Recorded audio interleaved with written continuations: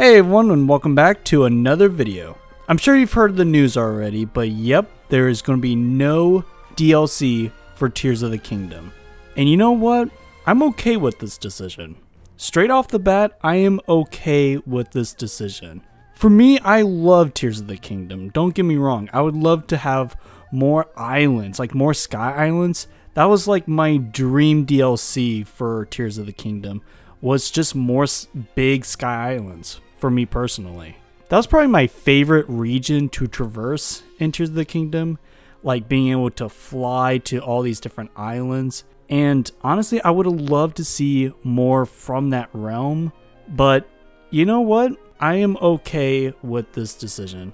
But before we get into the rest of the video, if you like this video, go ahead and hit that thumbs up and subscribe for more content like this. So yeah, no Tears of the Kingdom DLC. Yeah, we could get something like a master mode, which by the way, that's probably the weirdest thing, is that Tears of the Kingdom doesn't have a master mode. In Breath of the Wild, there was a master mode where it was really difficult. The enemies were a lot tougher. I believe they like went up a tier in their like little color variations, and they would regenerate health, which was the worst thing about that mode. Like everything else I'm okay with, but when you start regenerating health after I just put in a good few hits on you, that's a no for me. That's when that mode ended for me. It wasn't even that it was difficult, it was just more annoying. So I was hoping that they would bring that back, but maybe make it a little bit different or modify it, but surprisingly no. I mean, it was a surprise enough that Breath of the Wild got DLC, but even that was announced before the actual game came out. Whereas Tears of the Kingdom, people were just wondering, you know, when they were going to announce DLC because, well, Breath of the Wild had it, so Tears of the Kingdom must have it as well. But, as we know, that's not the case. So the source that we get this information from is from Famitsu, the Japanese gaming publication, and we basically hear from the horse's mouth from Aonuma and the director of Tears of the Kingdom, basically saying that they feel like they've done everything to create fun in the world of Tears of the Kingdom, and that he and the director are looking forward to the next fun experience. Now, it's actually in this interview that I get my hopes about the future of Zelda from. Yeah, we're not going to get Tears of the Kingdom DLC, which, you know, it is disappointing because I've made, you know, videos about talking about what outfits I would love to see, because Breath of the Wild had some cool returning outfits from the series prior, or, you know, the games prior to Breath of the Wild, which was so cool. I was really hoping to see stuff like that again. You know, whether it's tied to amiibo or just, you know, finding it in chests around the world. I figured they would do that again, honestly. You know, even just that. Not even like a huge expansion or anything, just that alone. But either way, I'm actually not as disappointed as I thought I would be. I was really expecting DLC. Like, I was right there just like, okay, whenever the next direct is happening, that's when we're going to find out. You know, they're going to be adding more Sky Islands, or, you know, more vehicle parts, because that's also a thing that I would expect from a Tears of the Kingdom DLC, is just more vehicle parts. That would have been cool. I don't know. The possibilities are endless when it comes to Tears of the Kingdom and the possible DLC that could have been. But that said, I'm excited just for the future of Zelda, because yeah, I would have loved DLC for Tears of the Kingdom, but because they're not working on that, that means that they can work on the next Zelda game right away. They don't need to, you know, split a different team, you know, a smaller team working on DLC.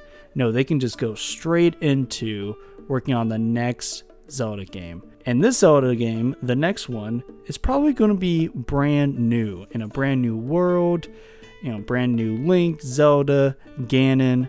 Hopefully Ganon makes it in this one, because we waited so long to have a new Ganondorf. But yeah, just new stuff, which I am all for. I am so excited.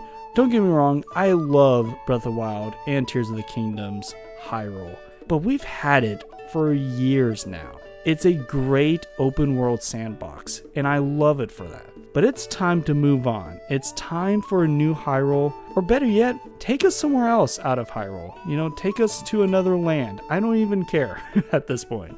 I am just excited to just speculate and to see what the new Zelda game has in store. Is it going to go more futuristic? I really, I say that, and I actually do think that is a possibility, especially when you look at the concept art for Breath of the Wild. I feel like the team behind The Legend of Zelda now kind of wants to go into a more modern or maybe sci-fi Zelda, and I'm gonna be real with you, I would not like that. I think where Breath of the Wild and Tears of the Kingdom went, I think that's plenty of modern, right? Or not even modern, but you know, that's plenty of sci-fi right there. Like that, I'm cool with that. I'm cool with ancient tech, because we have had that in previous Zelda games, like Skyward Sword, for example, where you know you have this ancient technology, you have robots and stuff. I'm okay with that. But like, if Link wields a gun, no, like that's where I drop off.